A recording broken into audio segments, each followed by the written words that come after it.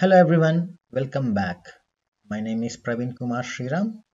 I'm a Microsoft certified trainer working as a solutions architect on Azure.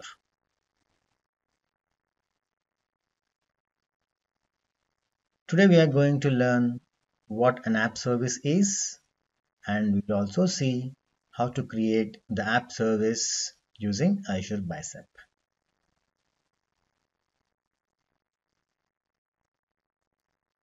What's an app service?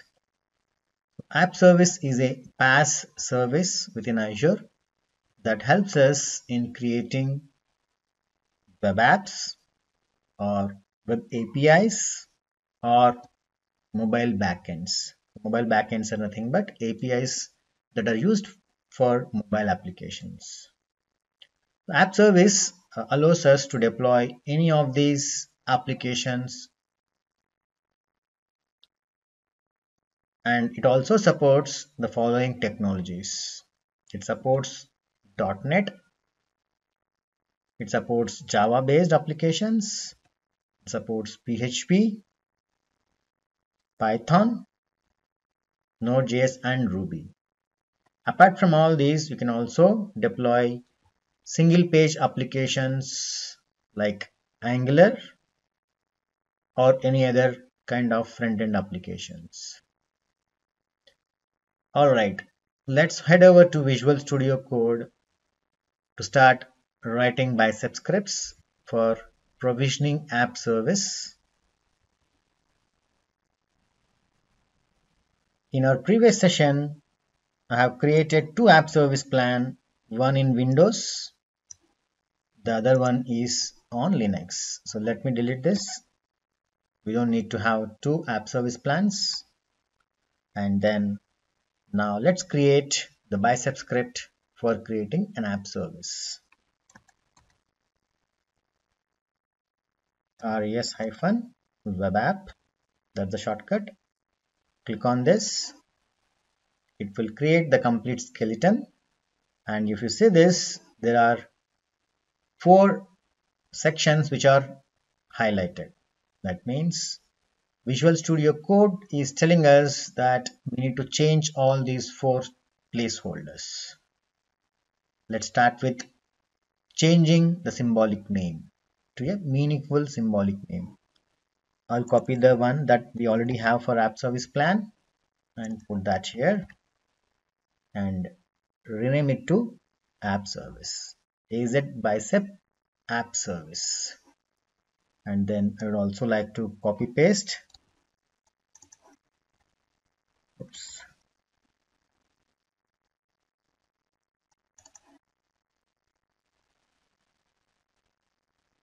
I would say web app 1.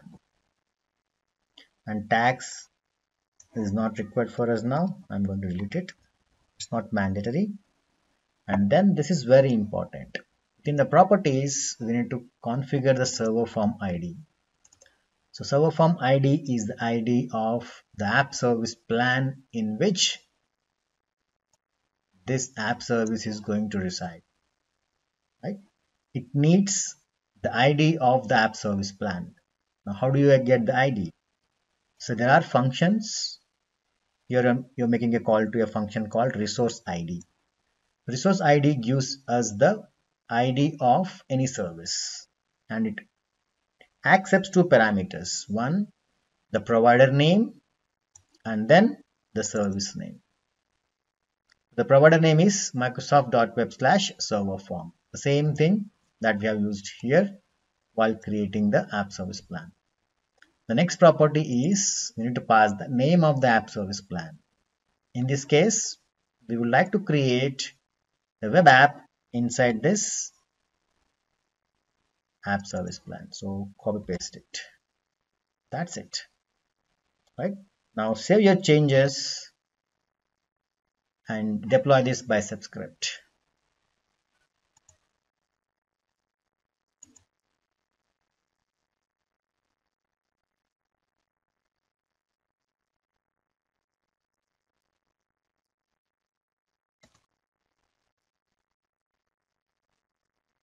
I hit enter. It will take a moment to start running.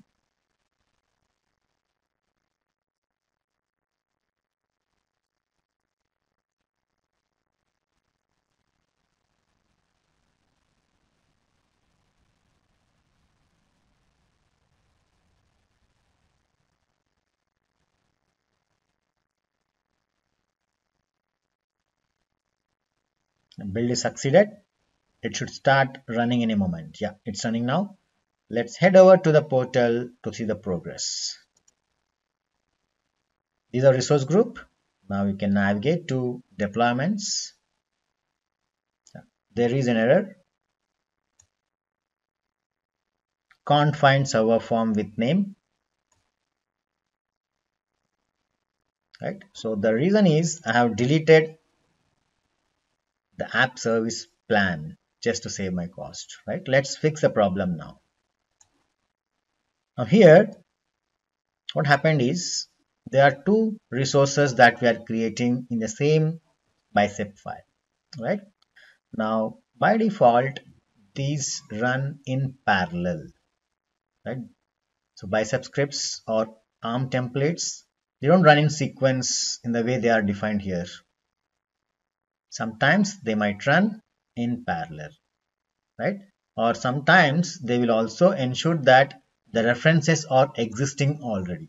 In our case, this is a reference to an existing service, but in our case, it doesn't exist, right? So what we need to do is we can also specify depends on. It's an array. So all we need to do is provide the symbolic name on which this particular service is dependent on. Let's save the changes and run our command again.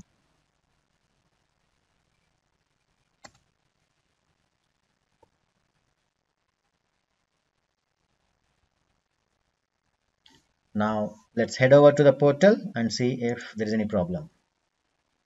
Go to deployments again. This time it is running. Let me click on this. Yeah. Now server form got submitted.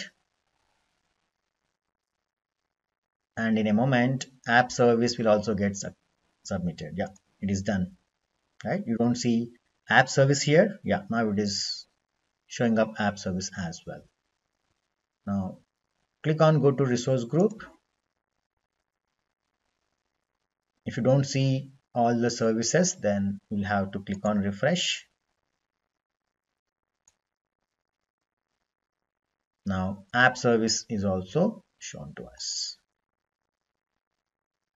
Right? That's how you create an app service within an existing app service plan. That's it for today. Thank you.